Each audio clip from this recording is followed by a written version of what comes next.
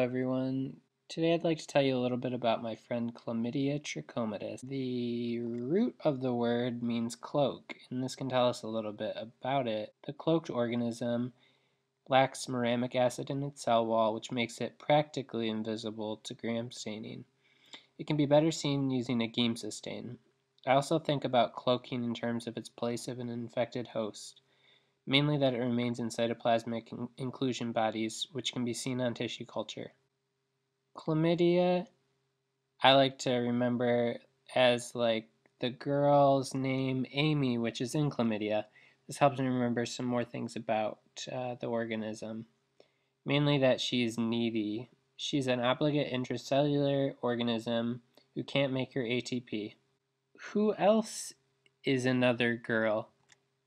Marie. Marie is another girl's name, and she belongs with Amy. She's a friend of Amy and a friend of Dorothy. MAR, that says to me metabolically active reticulate body. Just the letter A also helps me remember about actin reorganization, which allows uptake of the organism via endocytosis. The RNR part also helps me remember reticulate body being replicative via fission. INE, that says to me infectious elementary body. These letters also help me remember a few other things. I can also stand for inhibit, as in inhibiting the fusion of the endocytic vacuole and the lysosome. And you can contrast that with the survival strategies of Coxiella and Listeria. Now, our girls Marie and Amy, they're looking for someone to treat them right. So we need Chad. And that helps me remember chlamydia is treated with azithromycin or doxycycline. And then you can also think about treating for gonorrhea as well, concurrently with ceftriaxone. Serovars of chlamydia, there's a few main ones that you should know. A, B, and C is as easy as A, B, and C, which makes me remember Africa, blindness, and chronic conjunctivitis.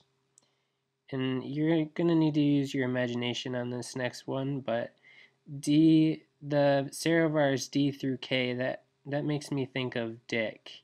And with that, you get urethritis, you can get vaginitis, and then neonatal disease via the birth canal. And that's how I remember D and K. And then finally, you have L1, L2, and L3 causing lymphogranuloma venereum, which is a sexually transmitted infection of lymphatics, often leading to swollen, tender groin lymph nodes. Now, our girl Amy, she's an amazing golfer. So amazing, in fact, that she could play in the Ryder's Cup. And that is what she does.